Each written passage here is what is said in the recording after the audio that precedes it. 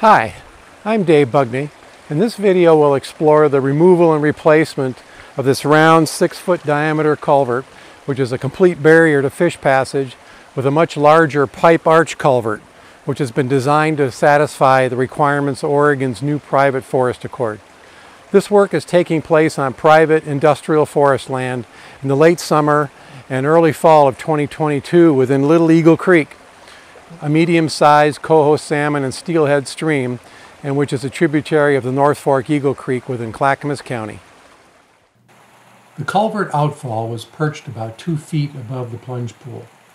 This problem, coupled with an insufficient plunge pool depth, long culvert length, and high water velocity within the culvert, created this 50-year complete barrier to fish passage.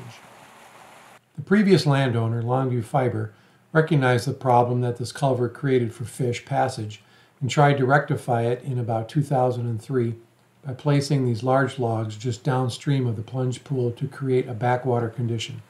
That effort did not work. 3 options were selected for evaluation based upon their expected longevity and heavy load carrying capabilities for a logging road of this type: a pipe arch culvert, an open arch culvert, and a precast concrete bridge. Evaluation of costs and procurement and construction schedules for these options revealed that the pipe arch culvert was the best solution.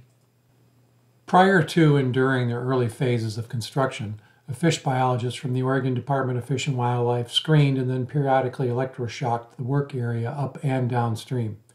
Any fish salvaged were relocated elsewhere. Only cutthroat trout and sculpin were found. Little Eagle Creek is a medium-sized salmon steelhead stream and historically was a good producer of coho salmon and winter steelhead.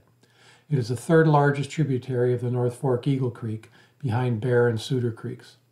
The entire watershed is about 2,000 acres with a median annual flow at the culvert site of about 4 CFS and a 100-year flood of about 300 CFS. Culvert replacement will open up about 4 miles of previously inaccessible stream habitat. After the rough excavation and temporary stream diversion were completed, the final excavation to depth was performed. Downstream is to the left. Note the temporary earthen cofferdam just ahead of the track hoe. The following time-lapse video captures the progress of construction from this point through the next 11 days. It captures work from the downstream end looking upstream. All work was done during the permitted in-water work window. A view looking downstream of the excavated trench with the new culvert bedding being placed. Note the minor seepage that developed, which was pumped out each morning and distributed to several upland areas.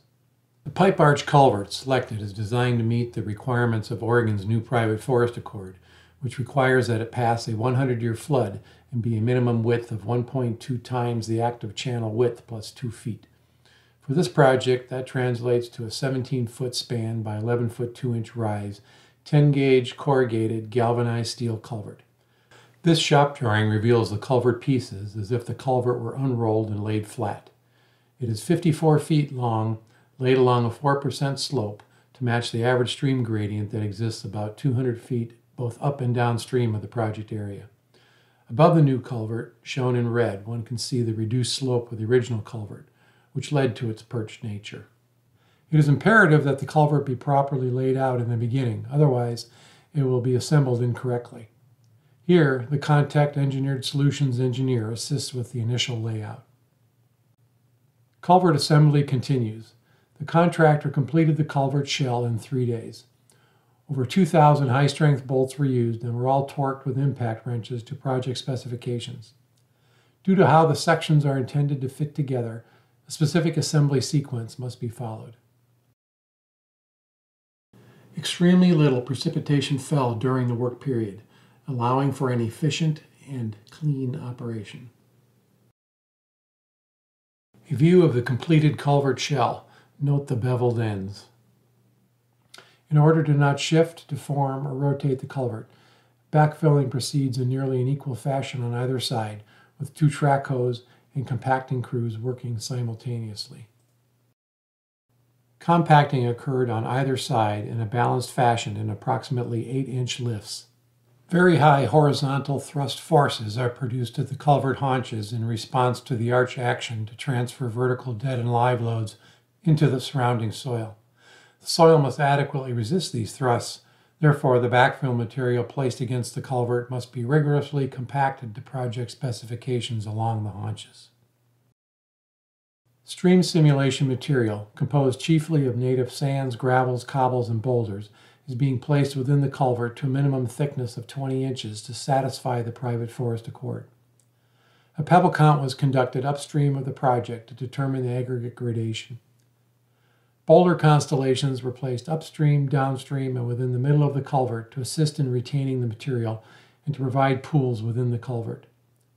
Key boulders are twice the size of the largest inventoried in the pebble count. Boulders and other aggregates were brought down into the culvert with a skid steer. Weyerhaeuser provided the boulders from their adjacent rock pit. This view, looking downstream, shows the temporary stream diversion through a 36-inch diameter polyethylene culvert, as well as the upstream temporary cofferdam. During construction, the average measured flow rate through the temporary culvert was very low, less than 1 cubic foot per second. Backfilling over the culvert continues with the road grade coming into view. The road base was also placed in about 8-inch lifts, and each lift was compacted with a vibratory roller. Weyerhaeuser provided much of the backfill and road base material. The culvert was successfully load tested as soon as the minimum cover depth was reached by driving a fully loaded dump truck over it. The road grade continues to be built up to blend into the existing approach grades, and rock armoring of both the up and downstream ends of the culvert is ongoing. In this photo, one can see the difference in size between the previous culvert, which is suspended from the track hoe, and the new culvert, which also has about a 2-foot thickness of stream simulation materials within it. It's quite a difference in culvert size, plus the perched nature of the previous culvert has been eliminated with this new construction. Once the road bed has been completed, cleanup begins. The old rotten backwater logs and the alder trees that needed to be removed to facilitate construction are spread around the site to serve as coarse wood for erosion control and wildlife habitat. Lastly, native grass seed is spread, and straw wattles are distributed to control erosion. This has been a successful and rewarding project. It will be exciting to see how the simulated stream bed within the culvert changes over time in response to the much higher stream flows. I trust the coho and steelhead will now find this small portion of Little Eagle Creek a pleasant part of their journey to additional, previously inaccessible spawning habitat.